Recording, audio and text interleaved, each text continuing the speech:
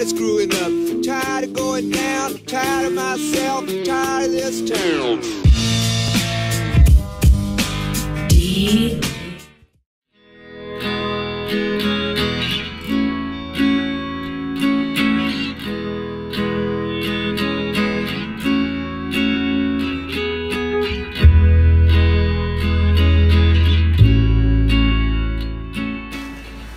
Hi guys, welcome to the latest episode of Fishing Bites.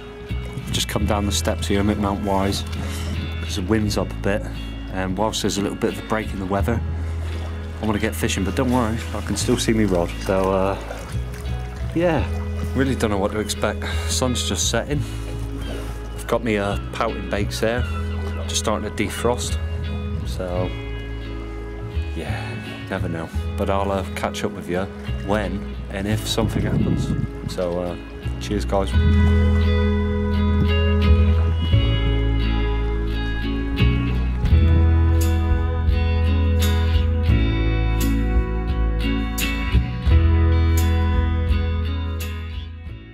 Well guys, I'm back, but no joy yet, no touches. I've rebaited as well and nothing, but I've just put a pouting on my conger rod, so that one's out now.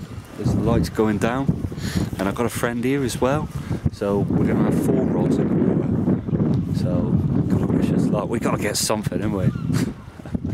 But yeah, wind hadn't picked up too much either. It was meant to be northwesterly, so coming off our back, it's not too bad at the minute, and it's not too cold. So keep going, keep checking the baits, and hopefully we'll get something. Cheers guys. Oh, disaster. I don't know if you see that, I was recording it, and I think I caught the start of the rod bouncing, but as soon as I seen it, dropped the camera. He was swimming in towards me, so I didn't want to give him too much because I thought he might snag me up, and I missed him.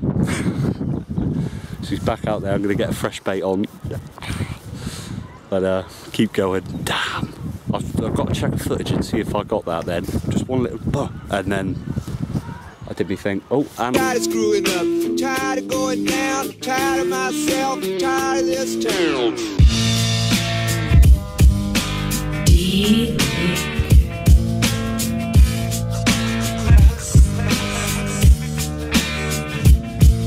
Small pond, big pond, the fish are the only difference. City out of harmony, lingering on the dissonance. Fishermen wrapping up citizens with their fishing nets. Sometimes chemical, some played old imprisonment. Dissidents laughing at themselves. It's a nice little conger. Lovely job. What's just what we came for. Protect the borders as we stack up our elitism. Defeatism is what we pretend that we keep. And I'm going to try and lift him. Get him with a shot lead or not. He's only a babby. Hey!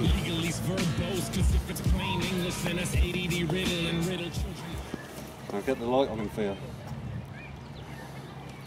There we go. Only a small one, but it's a start. I've got a good feeling about tonight. I really do. So I'll get him back, we'll get a fresh bait on, and then we'll have that 60. How about that? Nice one. Cheers guys.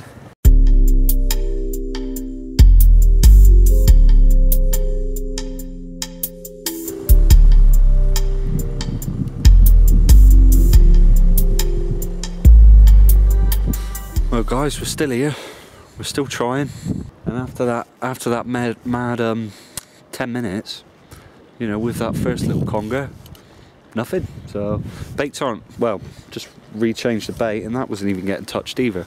But this is Mount Wise, and it's just a small pier we're on here, and it goes, this is all the Tamar River, and it goes right down out, and I've shown you it plenty of times. There's Devil's Point.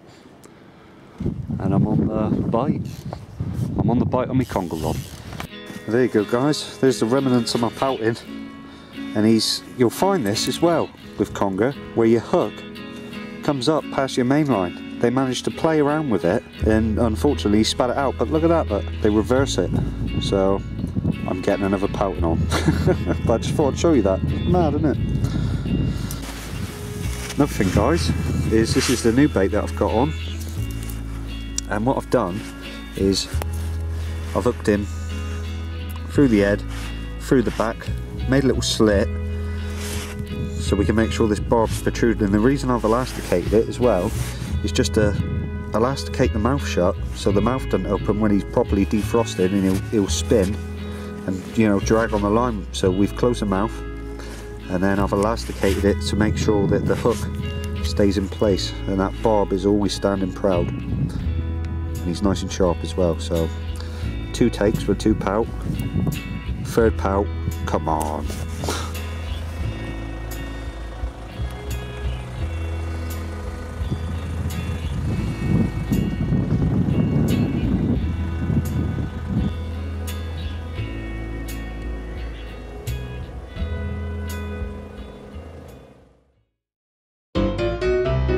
And what I find useful is your rottom bottoms. You need to know your rottom bottoms.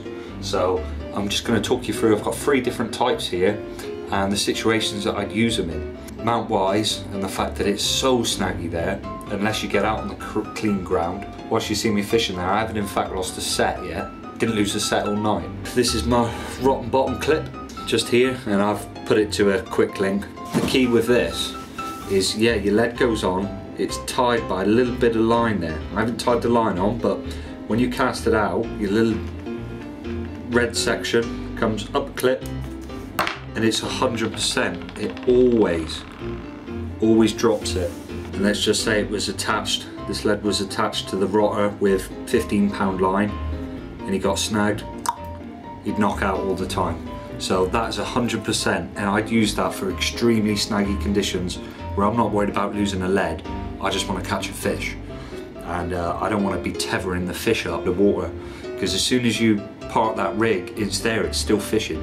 But your rotter, 100%, works every time. Now, if I was fishing mixed ground and I was just lobbing, but I still wanted to get rid of that lead because I knew it wasn't completely clean. Say if I was dropping down for a conger or just lobbing out 30 yards for a conger, I've got some little rotters there, and that's £4.50 for 50. All we do with one of these rotters is I'll just clip the old rotter off. Obviously the one that is fail-safe 100% of the time is the most expensive, and these little rotters are the cheapest. And all they are is you clip it on a Gemini quick clip.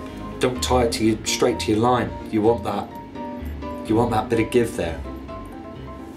Clip him on like that. When he touches the bottom, sometimes, this is what I'm talking about, it's not 100%, but it does give. I just use it for, you know, mixed ground and short range as well, because when you've clipped him on, you don't want to be doing a pendulum cast and swinging him around, because he could come off mid-swing and then whoosh, he's coming off at 50, so that's just for lobs and chopping down. So that's that little rotter. And now I guess you'd class this one that I'm about to get out as a kind of mid-range rotter. There's a little gap there you can just squeeze him out of, and the eye of your weight will clip on that, like so. So he's clipped on. Your white cap comes right down to the bottom of the rotter to keep it all in place.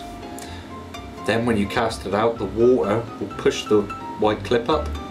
When your leg gets snagged, it eventually pops off. And these are kind of mid-range in price. Little rotters are cheap. The other ones that are 100% are more expensive, but these are mid-range. Mate, these are king. And any rock marks where you know that you're likely to snag, use one.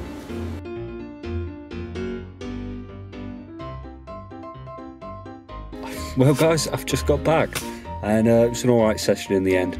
Shame I missed those 2 bites. Really hope you enjoyed, you know, some of the little tips there, especially that one about the rotter, because fishing down there is definitely a situation where you need a rotten bottom. So until next time guys, I'll see you later, and tight lines.